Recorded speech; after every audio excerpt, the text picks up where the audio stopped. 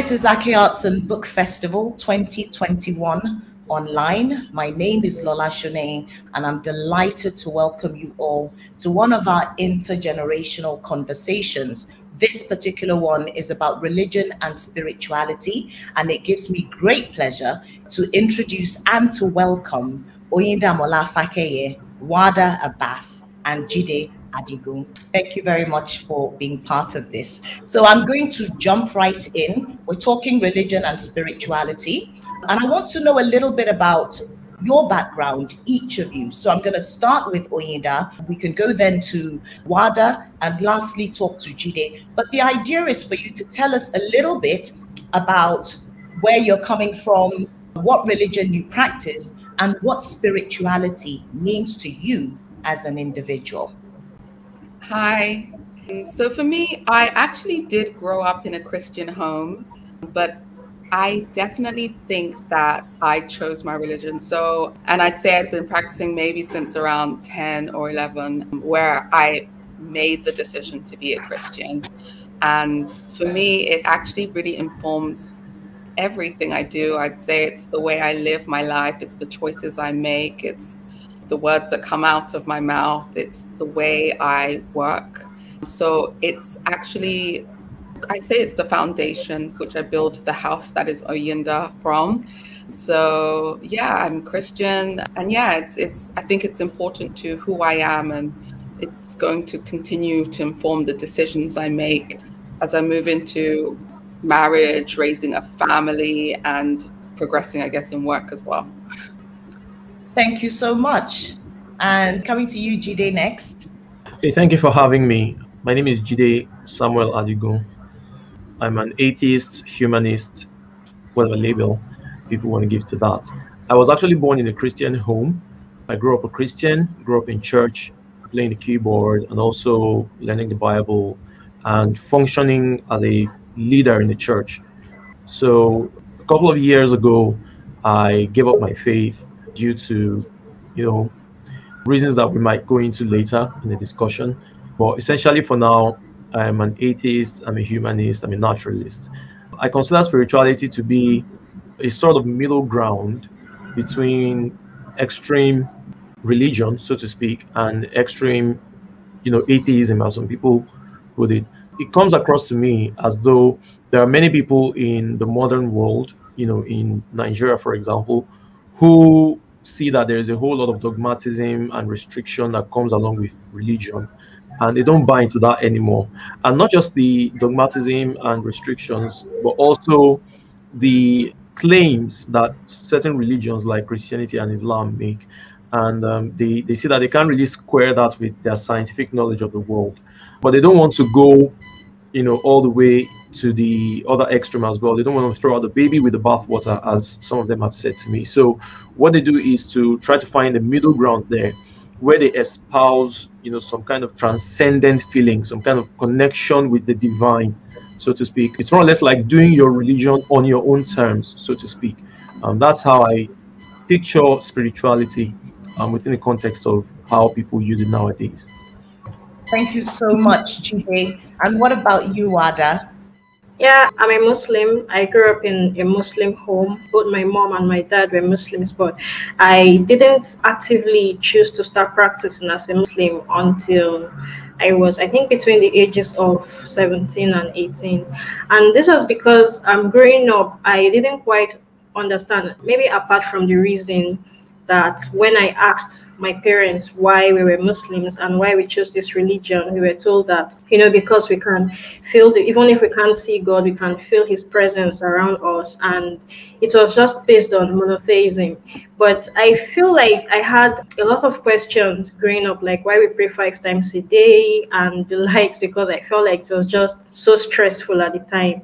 But as I grew up, I came to realize that the idea that came to me later was, it wasn't like an inconvenience, like maybe God wanted to just make us inconvenient by asking us to pray 5 times a day. So I felt like it was something that was designed for us as human beings, a sort of spiritual practice where there is a lot going on in the world, and we have a lot of issues. We have work, we have school, we have a lot of headaches to face every day. And just establishing a spiritual connection with God 5 times a day felt like a time to refresh, a time to like take our minds away from this world, like connect to something higher and just to recharge. So it felt like something that was designed for us. And that was when I started exploring what Islam meant.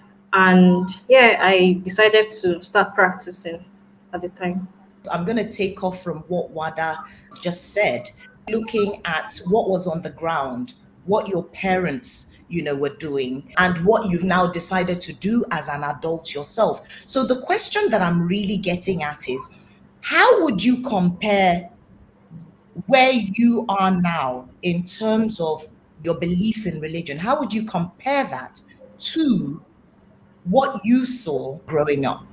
Yeah, I feel like I've gone through a number of phases, because I was trying to learn this religion like separate from what I grew up knowing at home. And I feel like as human beings, like generally, we have a lot of questions, and there are so many things that we are not able to reconcile about religion.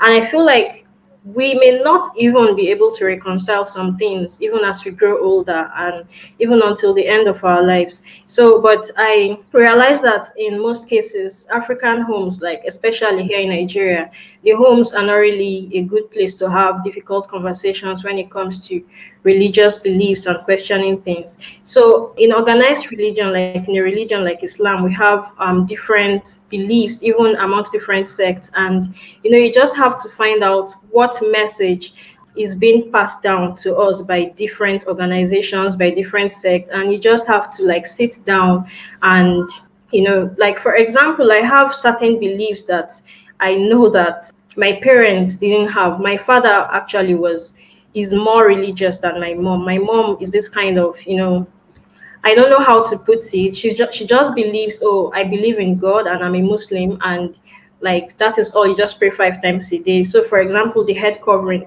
my mom actually believes that it's not really compulsory for you to cover your head, or for you to wrap your hair as a Muslim, because she's always like Islam is more in the heart than in what you do outwardly as a Muslim.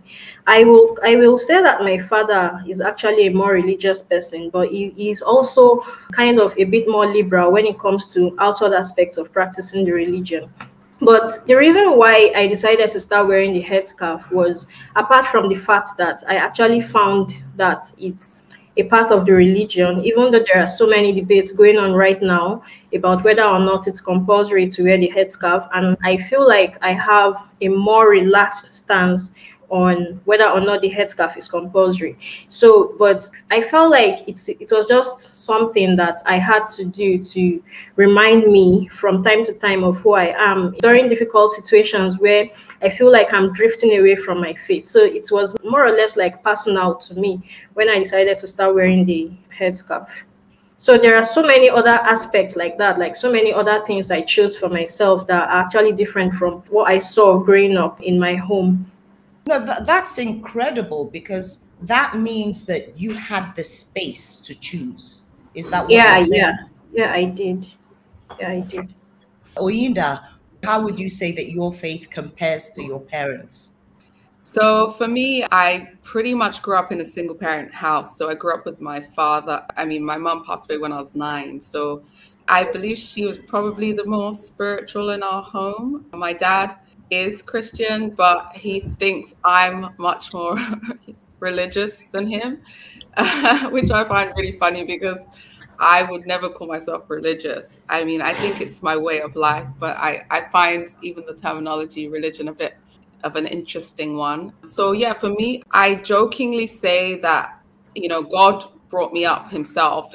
I was never forced to go to church. I'm not one of those people whose parents forced them to go to church or to read their Bible or anything like that. I think I started going to church on my own when I was about 13 and have done so ever since. And even in my wayward years or my teenage years, I laugh with my friends because we always remembered, even if we were bad on, even if we were at the clubs or whatever, we were like, no, we had to be at church. So for us, we had the conviction ourselves that everything else we were doing was kind of just, it was never going to be enough. So when I recommitted, I guess, myself to my religion, like in my 20s, I'd say maybe about 21, it was just always a part of my life.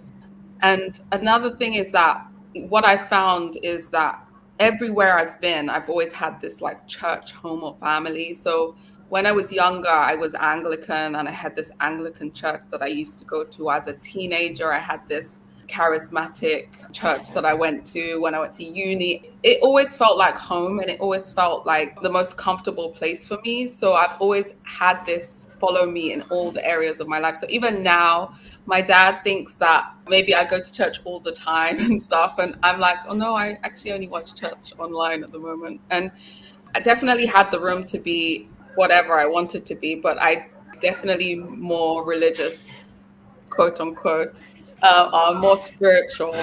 And actually, I can't say I'm more spiritual than my dad, because my dad is very spiritual, but he also believes in, he's Christian, but he believes in looking at like Yoruba tradition and things like that. And he's very spiritual. So he might not be Bible bashing Christian, but everybody had the room to be whoever they wanted to be. And even my sister is marrying a Muslim, and my dad doesn't have a problem with that, because he is of the same opinion as your mom, in that he believes that your faith is in your heart. When I asked the question at first about religion and spirituality and what you practice and believe, you actually told us about your religion, but you didn't tell us what spirituality means to you as an individual. Do you want to tell us about that very quickly before we go to Jide? Sure.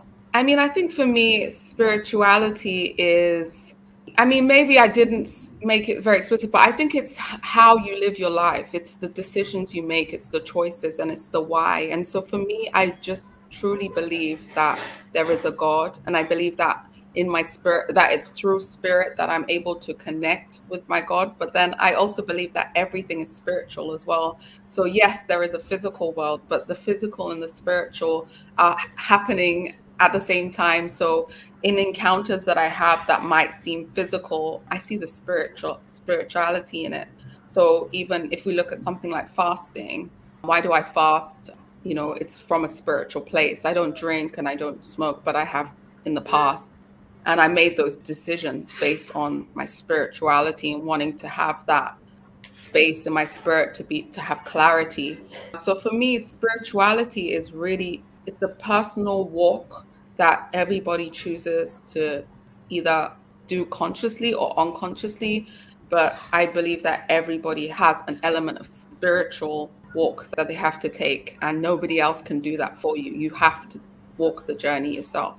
And truly, when people leave, like when people die, we don't mourn because of their body, we mourn because of their spirit, So there's a lot that happens in that spiritual space for me. Thank you so very much for going back and answering that. So Jide, over to you now. Tell us a little bit about your parents. I'm very impressed, by the way. I just want to say this, because this is not what I expected. A lot of us, people from my generation, were pretty much forced into whatever religion that they're practicing. You're born into it and you damn well stick with it. But what I'm hearing about your parents and the sort of kind of freedom that they gave you to choose, I think is really impressive. So I'm really dying to hear what Jide is going to say and what his experience has been. Well, in my case, I wouldn't really say that my parents forced religion on me. To be sure, I've always been fascinated by the Bible, even as a little child. I used to win the Bible debates and quizzes back then in church and all that. So I had this interest in the Bible on my own growing up. Although when I became a teenager, I had, of course, when I got into university, I had a shift in my theological view, and I wanted to start going to some other church, and my mother resisted that at the time. So I guess that was one of the first places where we had a tension about a switch in religious views. And over time, my religious journey has been very personal to me over time. And right up until the point that I gave up religion altogether, it's always been like that. We've always had some tussles over doctrinal issues between myself and my parents, my dad sometimes, my mom sometimes. But it was never something too difficult. It was never something that caused any serious rift between them and me. Although when I became an unbeliever, so to speak, I was hesitant to tell them about it because I knew they weren't going to take too well to it. So somehow my mother got to know, and she came over to my room because I was still living with them at the time, and we had a conversation about it, and she was really sad. She was really sad, and it kind of broke my heart that she was that sad because I don't like to see her cry, but that happened. And I just tried to reassure her and tell her that I'm still your son, I still love you, and nothing has changed. This is just what I think right now, and doesn't change anything about the son that you've always loved and known. And that's how we've been. I mean, ever since then, it's always been like that. So it's not like they forced me to go to church or anything like that. But then I have to say that, there's this kind of, when you're not forcing someone actively, but you're doing it in a passive way. For example, you make some suggestions as to what kind of things are allowed or what kind of reactions you show towards one person rather than another. And this wasn't even me that experienced this. It was something that maybe someone like my elder brother who, he's not even an atheist or anything like that, but sometimes he just didn't really buy into the whole church, stringent religion kind of thing. And my mom didn't really take well to that. She would complain about it. She would scold him. She would urge him to go to church and worship God and do all these things, but he just didn't really buy into that. So it wasn't like it was forced, or it wasn't really something too aggressive, but there was this passive kind of, if you're not doing this, you're not on the right path, you're not being a good son, you're not being impressive to me, and things like that. And that's the kind of thing that I notice in some families around. And in some places it's even worse, because I've read stories about, I see these kind of stories more in Islam, I should say, and this is not to throw a bullet or something. When you see someone who says he doesn't want to go to the mosque anymore, and the parents take him or her to some place for him to be punished or beaten, or stuff like that. It's those kind of things. My family, I never experienced that kind of thing in there, and none of my siblings ever did. But in any case, there's still this kind of passive way of trying to get your children to follow your religious path, and that's kind of what I experienced. But I've always found a way to maneuver that terrain, and that's the position I'm at now, I should say. Thank you so very much. And just to carry on from what you were just saying, I imagine that the reason my parents and the parents of other people in my generation were so strict is because they truly believed that that was the way to set their children on the right path, on the path of righteousness, on the path of success.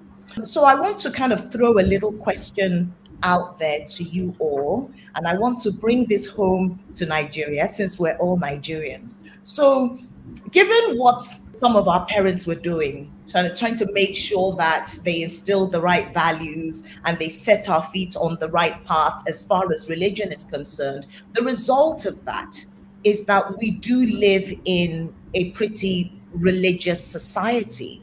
I think if you go outside and you look at the number of churches and mosques and, just houses of worship, anyone would conclude that, yes, people are religious, in this country.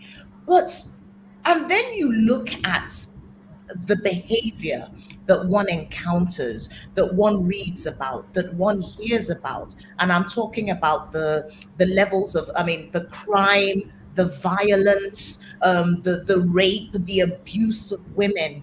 And you're thinking to yourself, there's so much religion, yet we have all these problems. So my question to you is this: does Nigeria need more religion or less religion? Does Nigeria need people to be more religious, in your view, or for people to be less religious? I'll start with Warda. In my view, I personally think that what we need is actually more spirituality than religion, because what I've discovered about religion is that most people out there are practicing these faiths without actually, getting to know what it is that they're practicing. And there is a dogma out there that a lot of people follow that actually requires them to throw reason and intellect out of the box and just accept anything that they are told to do or anything that they are told to believe. They don't weigh these things on the scale of whether they are actually moral things to do or immoral. So, for example, as kids, when we were kids growing up, we had our parents tell us that religion was actually a very great tool to kind of maintain order and morals and in the society. But there has been this gap between the ways that a lot of people practice religion and what we know as morals, that like the difference between what is good and what is bad. So for example, I as a Muslim, I feel like there is a part of my faith that's actually emphasizing on being a good person. And being a good person, I feel, is relative, but it actually has a lot to do with what your conscience tells you is good against what is bad. So we have situations where people come up and, in the name of religion, ask us to do weird things. And these things are actually things that go against our conscience as human beings. So in this situation, I feel like that's where spirituality comes in, because spirituality is the ability to be able to connect with your spirit, like your conscience, and to what your higher purpose is as a human being, and to be able to act on that rather than what religious dogma is out there. For example, we know in most religions like Islam and Christianity, we know stuff like adultery, fornication, and the likes are actually forbidden. So we have situations where people go extreme on these issues and label people as prostitutes and whatever it is. And we have had situations where bad things happen to people that you label as unreligious or not Muslim enough or not a born-again Christian. We have situations like this where people refuse to empathize with those that they have labeled as deviant. And when bad things happen to these people, people believe that they deserve bad things to happen to them because they feel like things like that were justified because they weren't even good religious people in the first place. And I feel like these are some of the issues that are causing the problems that we have in the country, like in Nigeria right now, where people don't get to distinguish between what is actually good and what actually makes sense and what you are told is the religious thing to do. Yeah, I think that's my comment on that. Thank you very much. And Oyinda? Thanks. I think that was a really good start to the answer. And when I moved to Nigeria, I moved to Nigeria in my 20s. And I remember thinking, oh my gosh, Nigeria is so religious. I couldn't stand it. For me, with faith, I think faith is a choice, and being able to choose your faith is the first step. With Christianity, it's not really meant to be that, oh, your parents were Christian, so you're a Christian. No, you actually have to make the decision to be Christian. And I think having a society that is so religious and like it feels that Nigeria has actually, well, most nations that have religion or a lot of religion use it as a tool, a power tool. And if you look at the way our governments work, I think a lot of people feel like they don't have power, they don't have authority. And then religion gives them this place of power and authority, and they're able to place themselves on a hierarchy of importance and say, maybe I sin different to you, or so therefore I'm better than you. And that's the way I feel that religion is really used a lot of the time in Nigeria.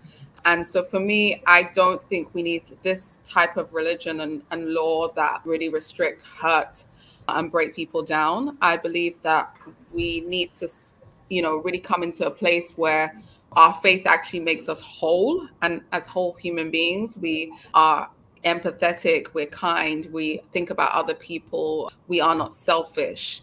And I remember, I think many years ago, hearing that, one of the churches, their mandate was to have a church on every corner, right? So that it was walking distance from people, so people could walk there, which I think was like a beautiful mandate for the times. But now we have churches on every corner and people are driving to their church, so they don't even have any sense of community. So where a church, or I guess a religious building, was meant to be a place of family and love and care and community, it's now just become like these places where people take attendance, and in ticking that attendance they may be able to say, okay, I've fulfilled righteousness for this week, or maybe, you know, I can stunt on the gram or something, you know. And so I think that it's really very, very different and separate, the type of religion that we practice here, and what I think about when I think about community religion in loving and caring for other people. And, you know, people argue with me a lot, and they say, like, religion is a one-on-one thing. It's just about you and your God. And I say, yeah, maybe religions are, but I believe that Christianity is a religion where it's you and your God, and then you and your community. Because in our religion, we believe that God is 3 in 1. I mean, if you look at the stories, you'll see God chooses a man or chooses a woman and separates them and has a relationship with them, but always sends them back out to the people. So it's always about saving a people group, calling a people group back, reconciling, healing, wholeness, and all of that happens in community. So for me, it's an important thing that I think has just been perverted through power dynamics. That's really interesting. It sounds like you're saying that if your religion isn't people-centered and focused on the advancement of the community, then perhaps it's not quite what it should be. And I want to talk to Jide now.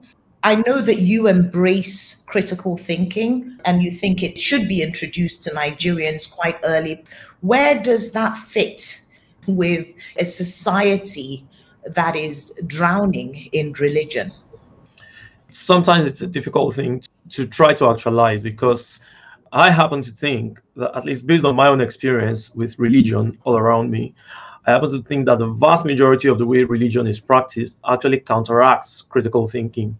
You find people who tell you, for example, that scripture is their sole basis for learning about life, and not just learning about life in terms of, you know, getting facts and stuff like that, but also getting morality, which we're going to try to come back on to see what we can talk about the previous question as well. I think it's very crucial for critical thinking to be introduced early, but it seems as if there is always like a pushback to that whenever we try to bring that into the educational setting, for example. And it's not even so much as something systematic. It's just something that people just don't really care about, because I mean, it's just something that, for example, when I was in school, when I was in secondary school, yes, I learned about evolution by natural selection then, which is it's basically the central core of biology. Anybody who studied biology at a higher level will know what I'm talking about.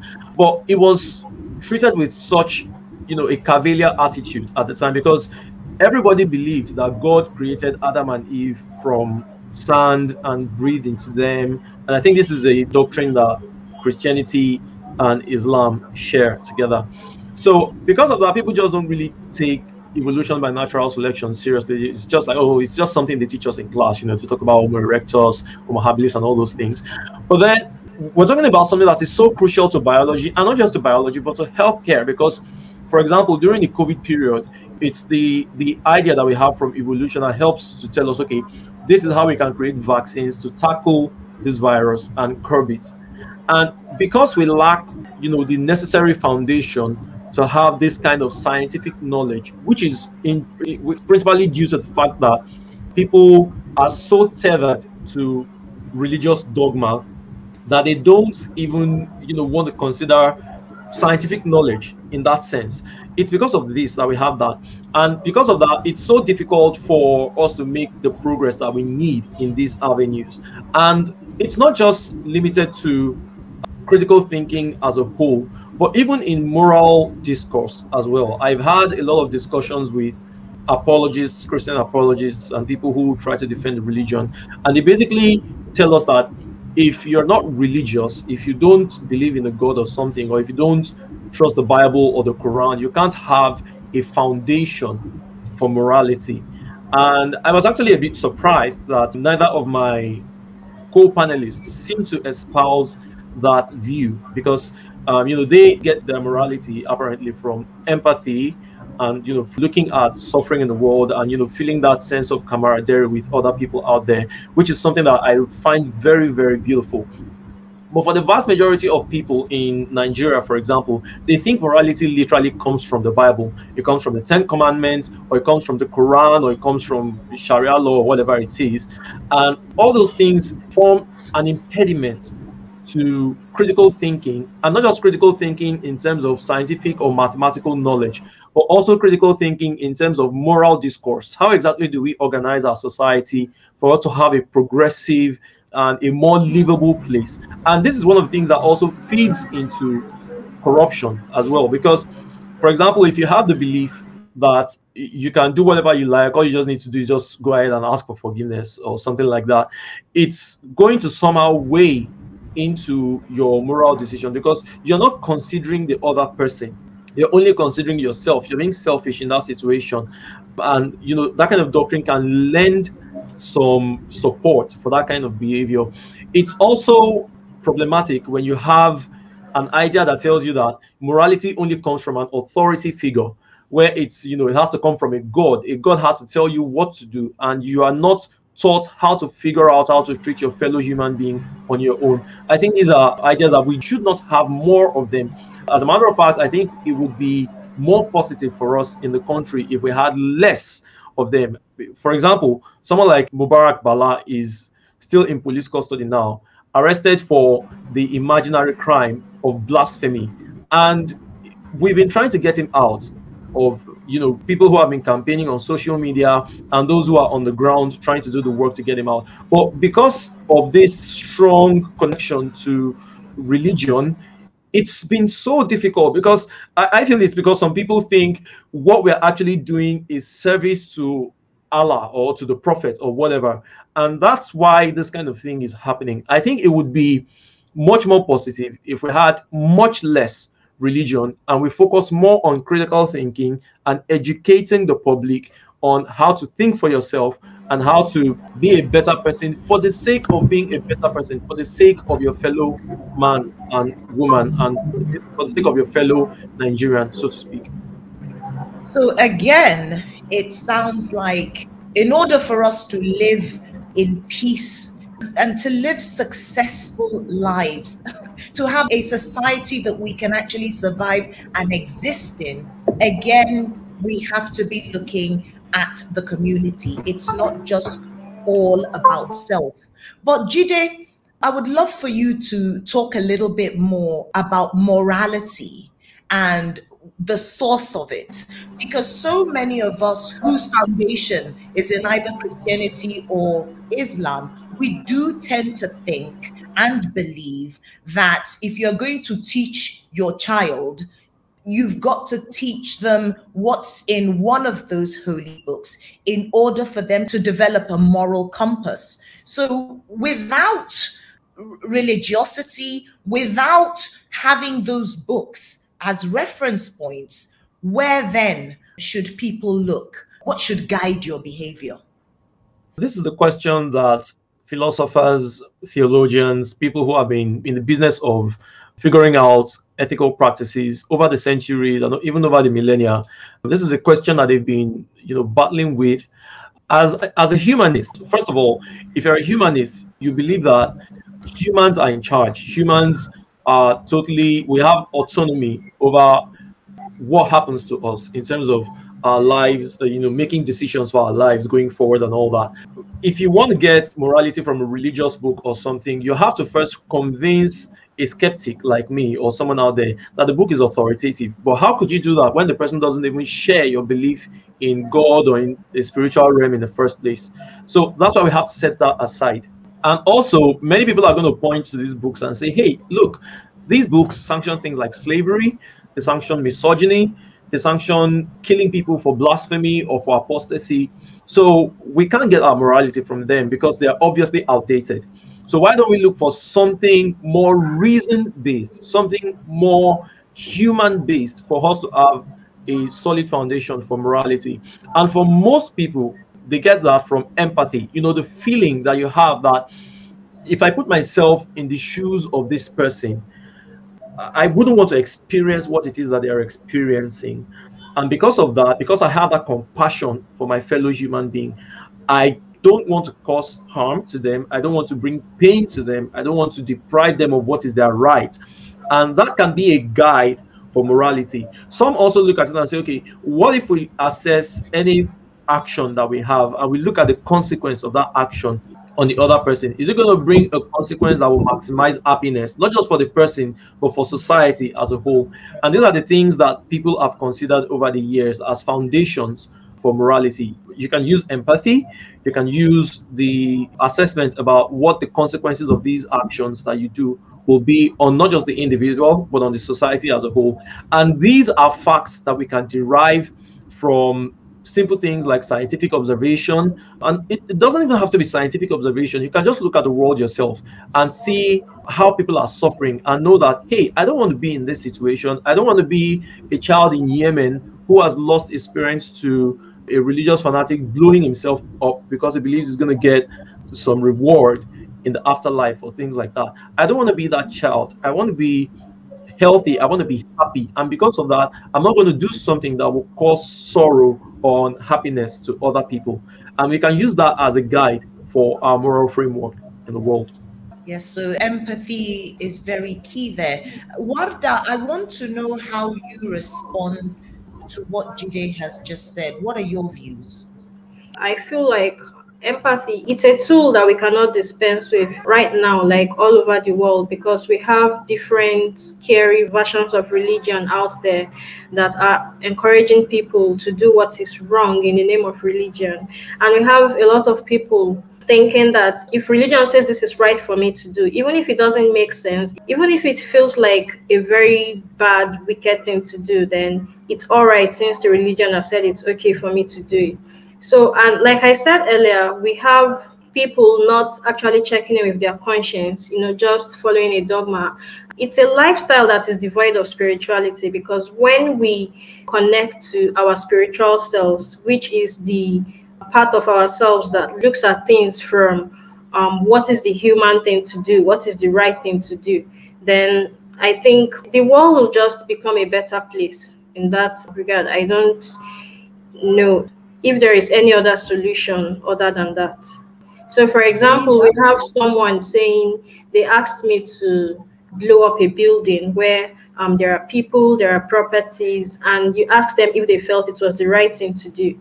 But because we have been taught from an early age that, we get our morals from religion, they feel like if the religion tells us to do it, then it must be the moral thing to do, which is not always the case. We have had cases where there are people who don't even believe in God, who don't even, they don't associate with any religion out there, and they are very good people. So we have a lot of philanthropists, like, who don't care about organized religion or anything. And then we have terrible people who, go to the mosque, go to the church, they pray, 5 times a day. They wear religious garments, they look religious, but deep down they are very bad people. And like I said earlier, we need less of that. We need less of, outward religious practices. Like, we need more of people, performative, yes, performative religiosity. We need more of people, questioning things and trying to do what is right and being empathetic with their neighbors and everybody. Yeah. Thank you so much, Warda. Oida, do you have anything to add to that? I'd like to know to what extent you think the good book helps to provide individuals with a working moral compass, or is there something else that they need to be doing in addition to reading their Bibles and going to church? Of course, I mean, reading your Bible and going to church, they're all great actions and activities, and it's something that we haven't really discussed, is that relationship with your God, and what kind of conversations come from that relationship, and how are you able to reflect those relationships in your day-to-day life, right? like I say, I think in Christianity, our God is a personable God. So it's a God that we say we have a relationship with. And so how do we believe God treats us, and how do we respond to that? And I think most of the time when people are talking about morality, again, I think it's more about, most people are just talking about power issues. I don't know if people are really talking about doing good and being just and being kind. And I remember reading a book about, I think it was the Bible on business or something. And it was talking about DIY, right? You know, you might think, oh, I have to do everything myself because I want to save money. So now I've decided that if my water pipe bursts, I'm going to be the one that fixes it. If my lights go out, I'm going to become the electrician. But actually, if we look like at biblical or Jewish culture, you know, their culture is that I need something, somebody is going to help me. So the plumber is helping me by fixing, you know, my pipes, and I in turn reward him with finances. The electrician comes to help me fix my lights. And so and that's why I say it's communicable. And so the best way for you to exist or move as a community of not just, you know, there's the one and then there's the many, is how you treat other people. And so for me, that's why I can read my Bible from front to back, but if I'm not practicing the principles in it, then it's just a storybook. It's not a guide for life. And I guess I could read my iPad instructions as well. But when I can't switch my iPad on, I won't switch my iPad on, even though I read in the book that it says switch my iPad on, then it's not doing what it's meant to do. You know, just to take it back a bit as well. And I say I'm Judo-Christian, like I truly believe that the continuation, so from the Jewish Torah into the New Testament of Christianity and the belief in Christ, that actually as a culture, they are taught to debate and discuss. And that discussion and debate is where you build, you can say, I believe this, or I don't believe this, or I understand this, or I don't understand this. And then you can have conviction because you've been able to discuss and been able to grapple with things. And so when when you're blindly following things, it's not necessarily morality, it's just being a sheep. Like they say, don't kill, so I won't kill. But do I not kill because ultimately I believe that not killing is the right thing to do? So I think for me, it's that there is that practice of religious tasks, but then there's the relationship of religion. I'm going to ask very quickly, and I just want to get your views before I go to my last question. How should you, as an individual, respond to being confronted with questions about your religious beliefs or lack of belief? What should your response be? For me, my response is just that I'm a Christian, you know, like I remember very recently somebody who was very atheist and they just wanted to go back to back with me. And it wasn't a fight for me. I am who I am. And if, you know, he believes what he believes, then that's what he believes. I'm not going to fight for who you are or who you identify as. I always wonder, like, I don't know, am I meant to be like at war with this? But because I've comfortably come into my identity, and I believe that, you know, that's when you can come into agreement with someone, when you've come into identity. I think the real issue is when people think because I'm Christian, I have all the answers about Christianity, which I don't. And I don't want to have to pretend, like when people say, so if it says this, then what? Then I don't know. I couldn't tell you because I don't necessarily know the answer to it. And I think that that's okay. And that's really where the clash comes, when you feel like I don't have the answer to this and someone's going to come at me, you know, in this place. And because I can't defend that space, I think it's okay to be like, I don't know yet. I can try and maybe pray about it and ask God and, you know, get a revelation. But I just don't know in that space. And I think that that's okay. Yeah, I should ask just as a follow-up question. Do you imagine that anything about your beliefs could change? I don't want to ask what would it take to maybe change how you feel, but it's more about, do you even think about the possibility of changing your views or changing your religion or imagining that maybe something could happen and it would suddenly mean that you start thinking differently? Yeah, I've definitely had a crisis of faith, and which I think I brought on myself, because I was like, I think I believe too much. So, I mean, it's only right that I have to go down this unbelief journey, because I want to actually feel what people feel when they say that they don't believe.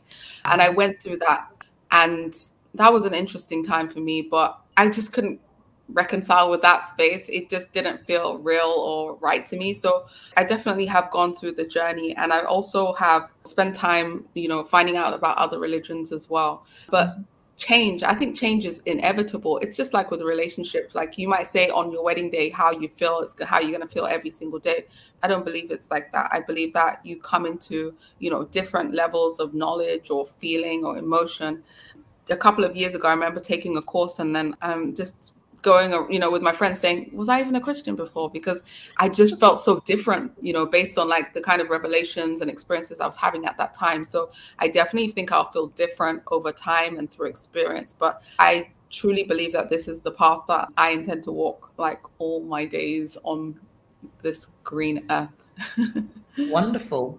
And I'm going to go to Jide now, because Jide, being an atheist, I am sure that you have lots of battles with different people every day. Even if you don't want to fight, they probably bring the fight to you. So, asking you the same question. There are two questions there. I'll go with the second one first, which is the what would it take to change your mind? It depends on the claim that we're dealing with, right? So we're talking about a God. If we're talking about God now, we're talking about the God who has all the power, who has all knowledge, and who presumably as well, in Islam is called all merciful and all that. In Christianity is called love. God is love, and things like that. So there are certain things I would expect to see in the world. I would expect to see more answered prayers. I'm not just talking about, oh, I prayed and God helped me to find my keys. I'm talking about more tangible things. Okay, suppose somebody wanted to pray about world hunger or something like that. What would be the tangible results that we can see from that kind of prayer? But even more specifically, there are some more difficult things. There are things that some atheists, often talk about, things like, why won't God heal amputees? I mean, it's going to be very strong evidence if you could somehow get somebody whose limbs have been amputated to, regrow them somehow. We know there are some species that do that, but humans don't. That would be something really miraculous if you could pull it off. That would be very strong. But I mean, not to go too deeply into that, how should people react when their faiths are challenged?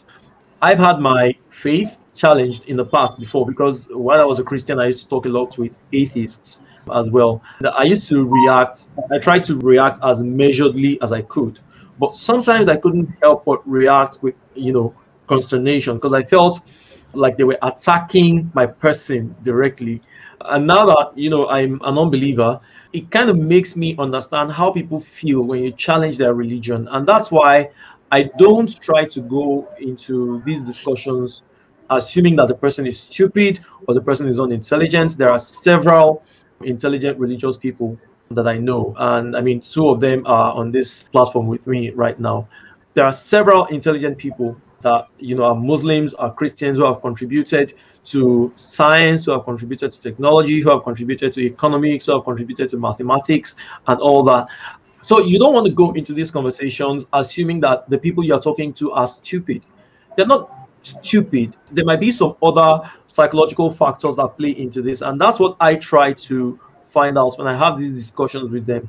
Oftentimes, I get to realize that, okay, these people are maybe just afraid of going to hell because that's what they've always been told since they were, a child or something.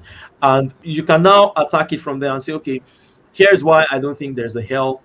And you just outline all that for them, and you just try to present the evidence to them as charitably as you can. But I don't think we should go into these discussions trying to disrespect the other person. I think we should all be open to evidence. I think we should all be open to reason and critical thinking, and I think that's how we can have productive discussions about it, because we're in a democracy, and the fundamental property of a democracy is the ability to dialogue, freedom of speech, as we call it.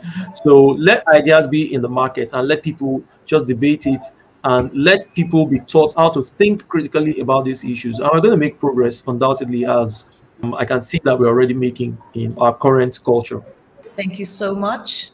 And going to Wanda now. And the question I have for you is, how should people respond when they're challenged about their religion? But I also would like to know if you think, given where you are now, there's a possibility that your views or your beliefs might change.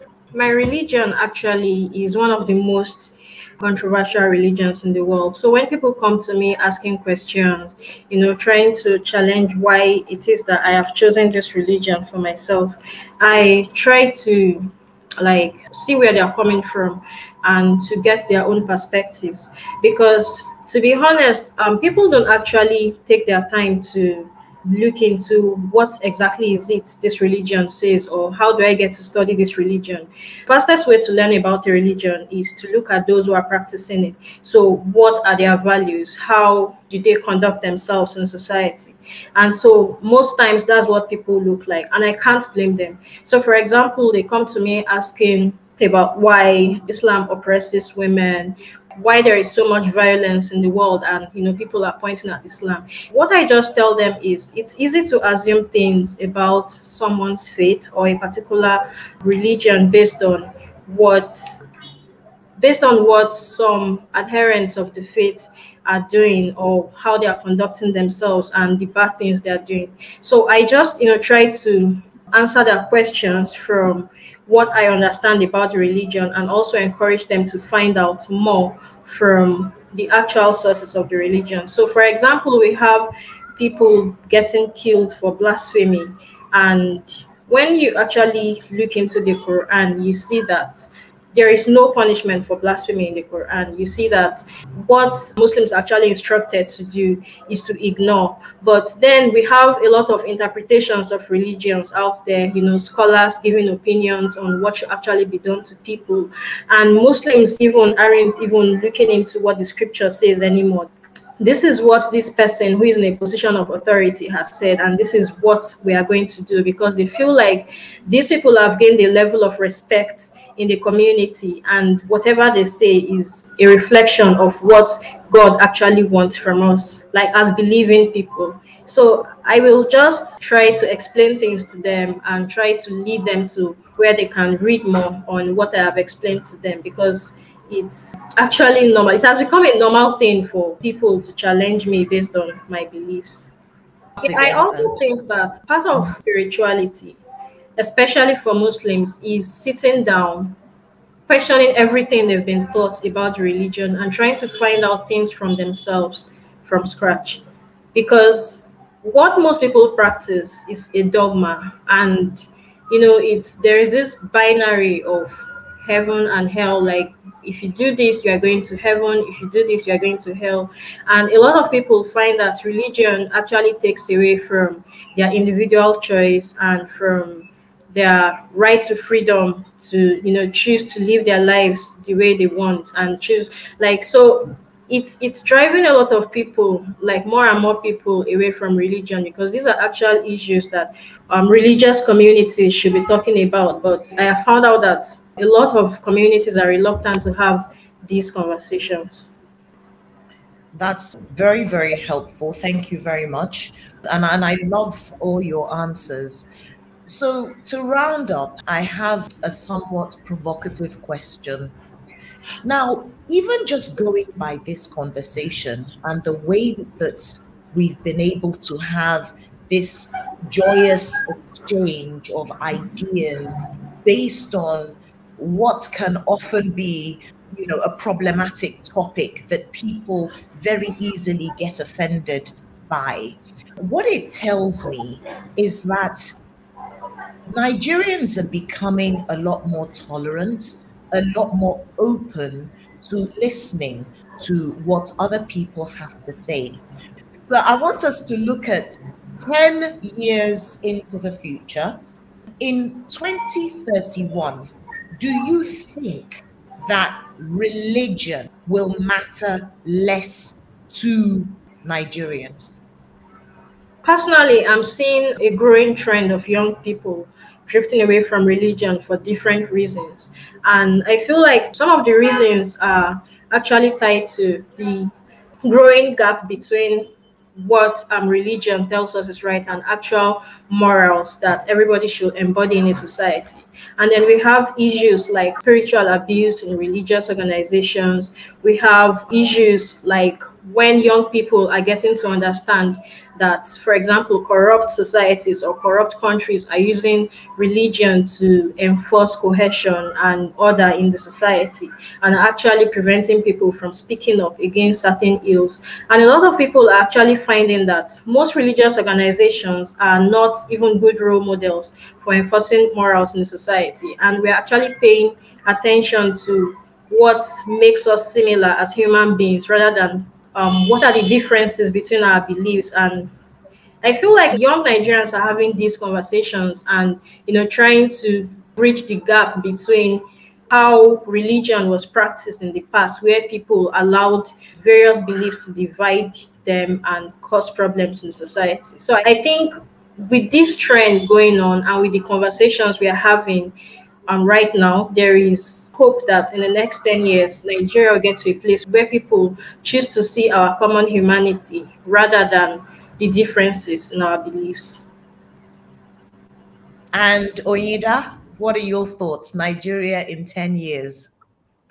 Nigeria is going to be a great land in 10 years' time. Let me prophesy good things over this nation. But I actually believe that the issue is not religion, it's actually culture. And I think that younger people are going away from that, controlling or the power divide and the cultural divide that actually has found its way into religious organizations. And I think the more we come to see ourselves as one people, then I think that people will find that religion is still equally as important as it has been for hundreds and thousands of years, and it is intrinsic to who we are as a people. And actually, when I think about the UK, the fastest growing church in the UK is probably Nigerian churches. What's the difference? The difference is they're not having to deal with most of the cultural constraints that, we have had to deal with. And I truly believe it's going to be the same here as we age and as we are more open to discussing and inviting people and not commanding people, then I think people will still see that there's an importance in building up your spiritual practice. And yeah, I don't see it declining. Thank you very much. And I'll come to you last, Jide.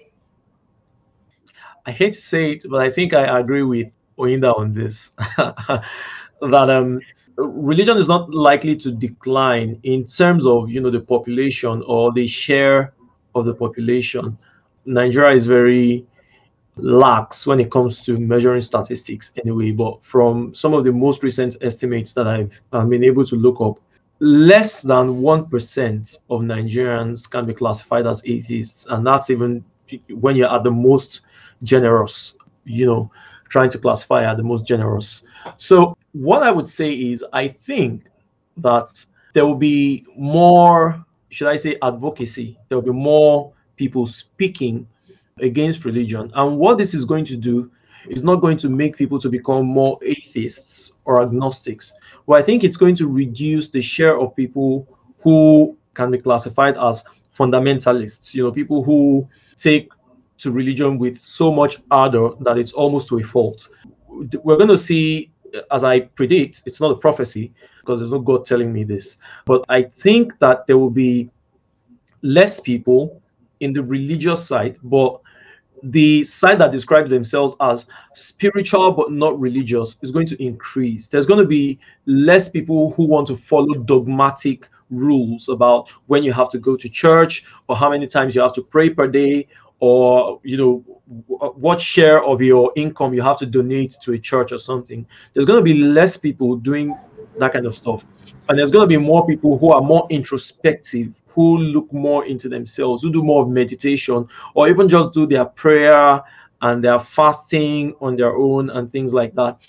However, I don't think this is going to cause any serious shift in the total religious landscape, especially when it comes to the politics of Nigeria. And that's actually where the real issue is.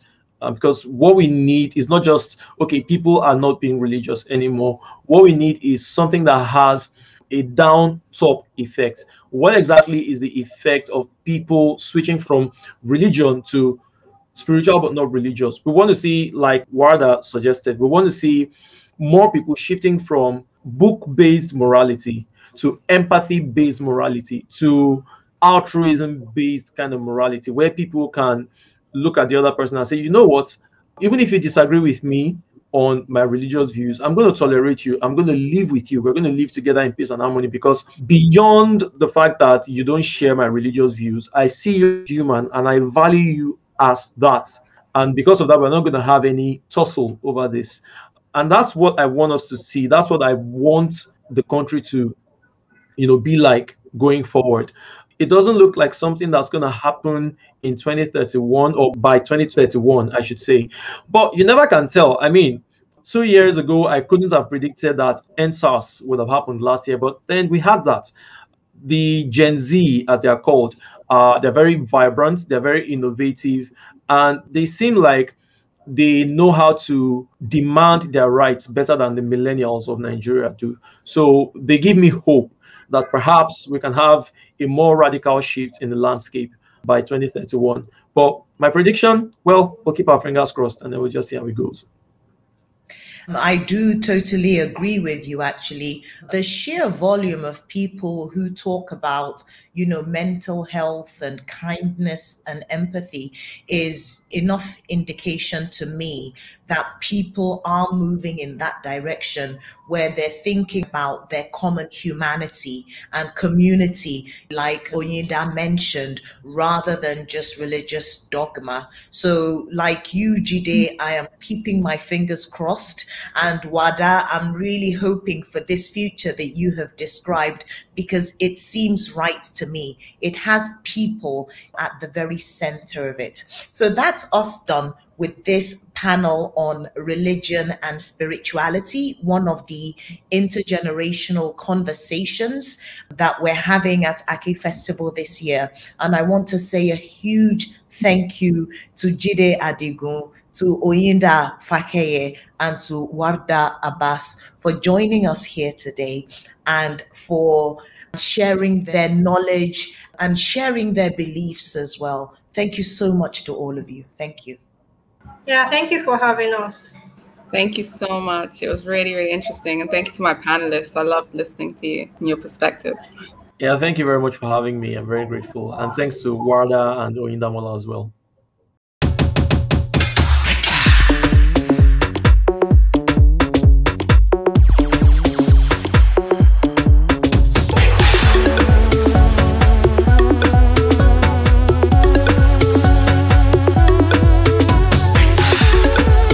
That 5 minutes madness only you can understand.